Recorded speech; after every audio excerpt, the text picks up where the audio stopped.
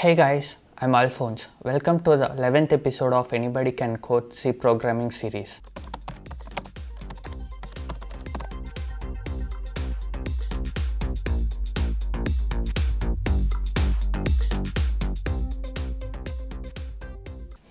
If you'd like to take a look at the previous episodes, please use the link in the description. Today we'll be looking at nested loops. First, what are loops? Loops execute a set of statements again and again until a certain condition is met or satisfied. Now, what are nested loops? A loop within another loop is called nested loop. It could be a for loop within a for loop, or a while loop within a while loop, or it could be a for loop within a while loop, or a combination of any loops. Today, let's take a look at few examples to better understand the working of nested loops. We are given a program to print the following pattern using nested loops. The best way to program these kind of problems is to determine the number of times the outer loop and the inner loops are executed. In this problem, we have 4 rows, which tells us that the outer loop should be executed 4 times.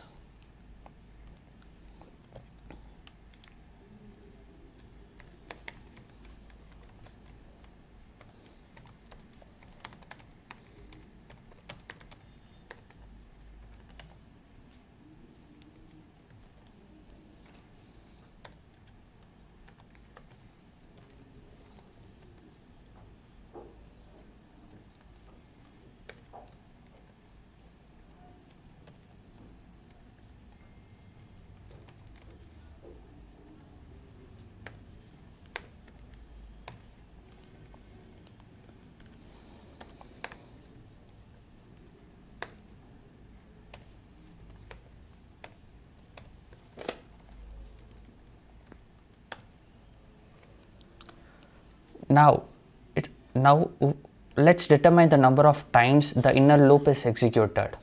If you see in the first row, the number of stars is 1, and in the second row the number of stars is 2, and it grows gradually. Likewise, if you also notice that the maximum value of I in the first row is 1, and in the second row it is 2, and in the third row it is 3. So we are going to use the value of I as the maximum limit for which the inner loop is executed.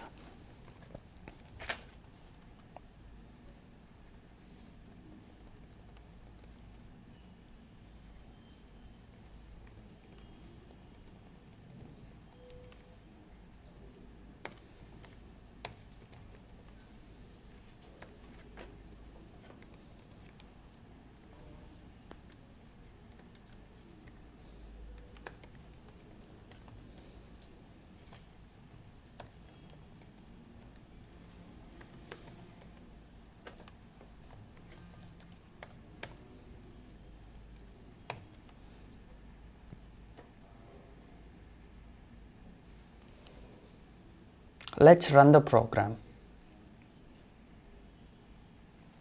So we are giving the number of rows as 4, and we are able to get the output.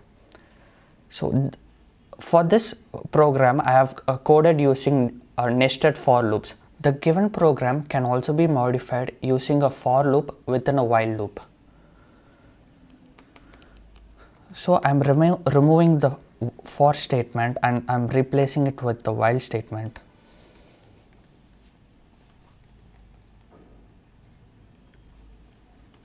And I'm also incrementing the condition variable I. So when we are using while loop, we should remember to increment the condition variable, or it might lead to an infinite loop. Let's run the program. I'm giving the number of rows as 4, and I'm getting the same output as before. Now let's take a look at a slightly difficult problem. In this problem, we have 5 rows, which tells us that the number of times the outer loop should be executed is 5.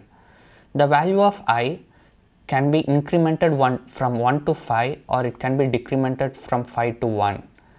In the previous program, the pattern was gradually increasing. And also we made use of I to determine the number of times the inner loop was executed, and so we incremented the value of I from 1 to 4. But in this program the pattern is gradually decreasing, so we are gonna decrement the value of I in through the loop.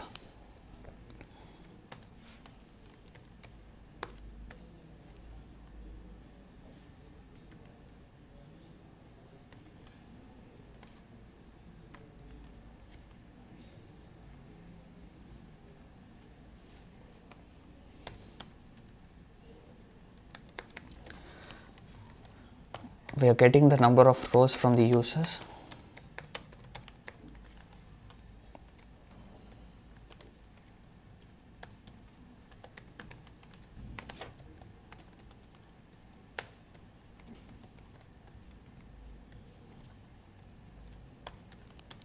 We are writing the for loop. Since we are decreasing the for loop through each iteration, so we are starting it from the maximum value. The maximum value is the row which the user enters.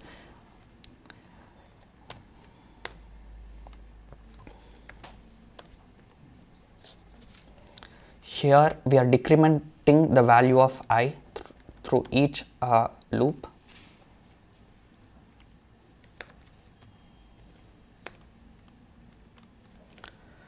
Now it's time to determine the number of times the inner loop should be executed. So in the first row the number of stars is 9, and in the second row the number of stars is 7, and in the third row the number of stars is 5, and so on.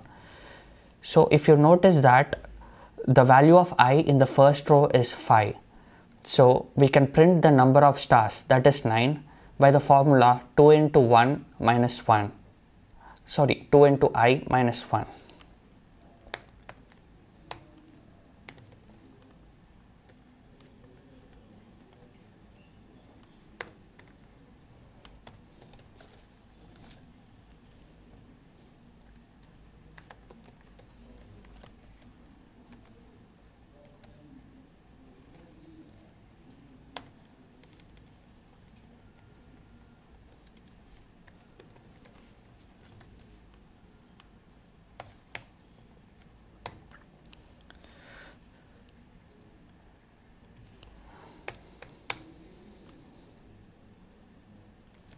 So now let's run the program.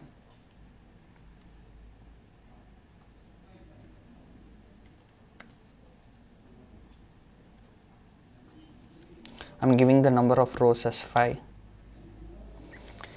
As you can see, we are getting the pattern, but it is not similar to the one that we have in the question.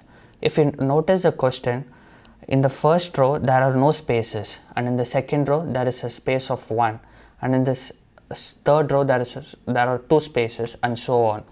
So in order to achieve that, we are going to use a count variable, and I'm going to initialize it to 0 because in the first row there are no spaces.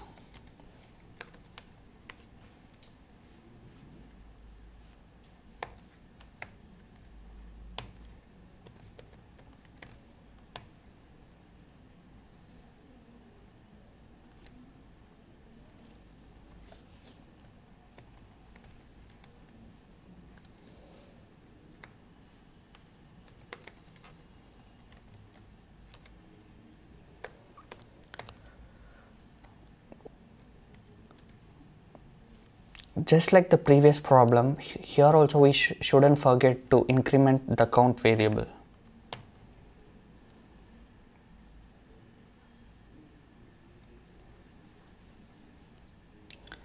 So now let's run the program. Okay, I forgot to initialize the value of k.